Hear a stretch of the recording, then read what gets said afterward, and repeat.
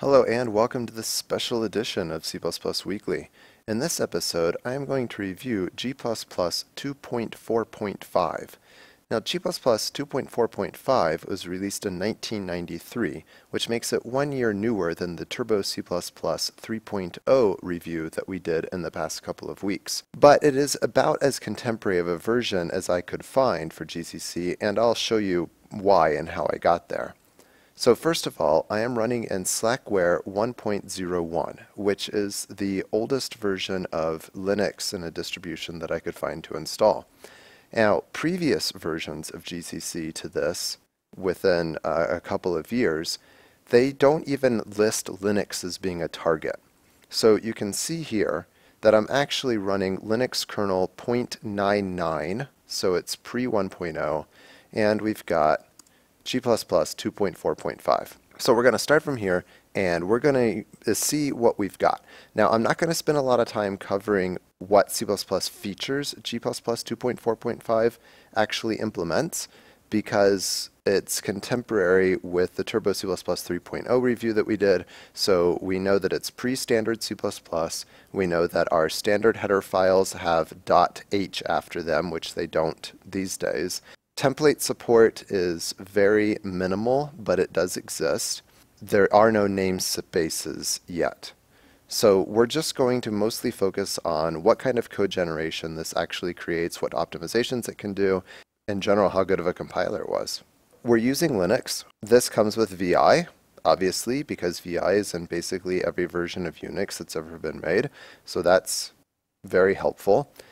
And we're not going to have a very visually exciting episode today, unfortunately, because, well, we're using the Linux console and we don't really have even X Windows running at the moment. So the first interesting thing to note is that G++ actually does not recognize the .cpp extension. So if I want G++ to recognize this file as a C++ file, I need to use .cxx or .cc, so I'm going to go in with .cc.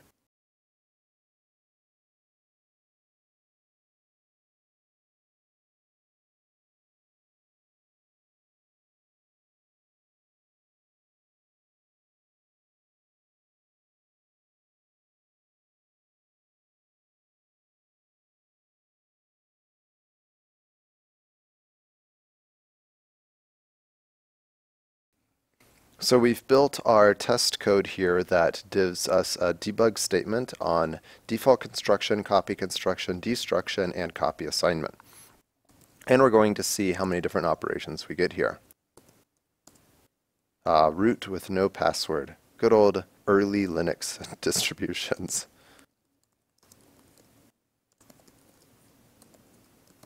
So we're going to compile without any optimizations enabled at first, and we see the compiler is smart enough to actually warn us saying that control reaches end of non-void function. So let's fix that, although it doesn't really matter for this example. So with no optimizations enabled, we get one constructor, one destructor. We're getting the return value optimization that we expect. Now let's do a named return value.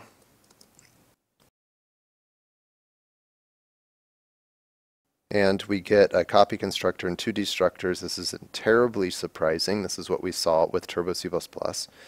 Now let's see if we can amp up our optimizations, still to get the same result. So let's try the one case that definitely confused Turbo C++, and we were getting an extra copy here where we really didn't need to be getting one.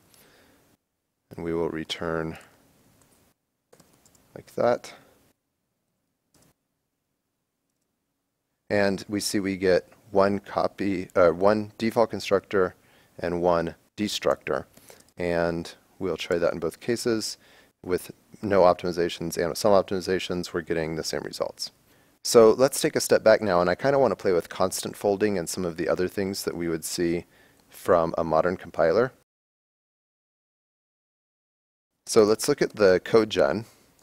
And if you followed any of my other videos for C++ Weekly, you know this is the kind of thing I like to play with.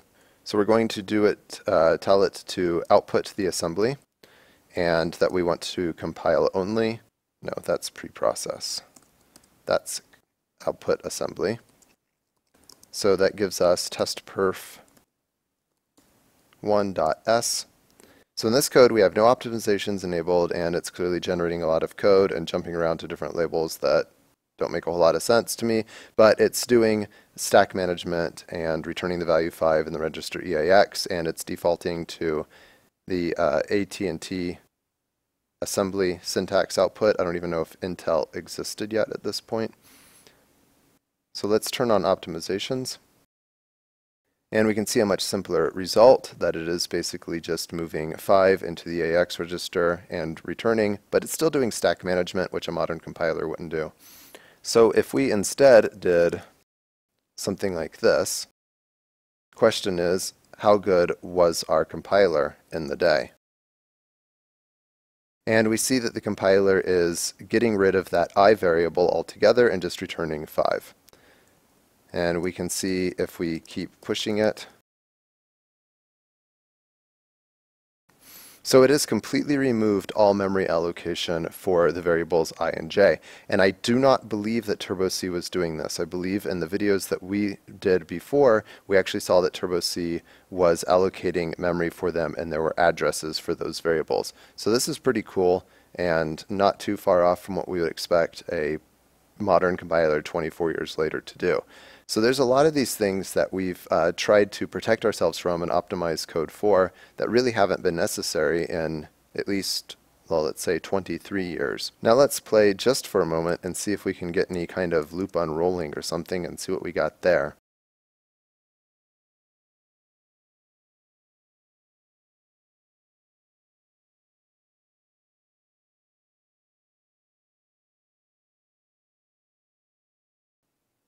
So this has not done any kind of constant folding or loop unrolling or anything.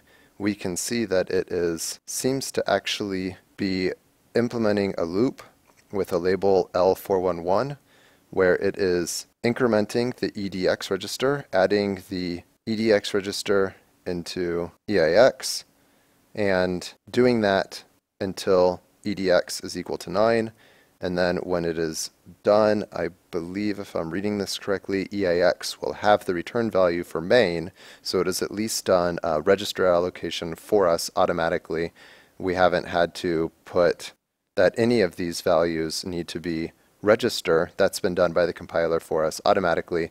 So that's again something for at least 23 years that the quote register keyword has been mostly meaningless. The optimizing compiler has been better at guessing that kind of thing than we were. Well, thanks for following along with this episode of C++ Weekly Special Edition as we play with more old compilers.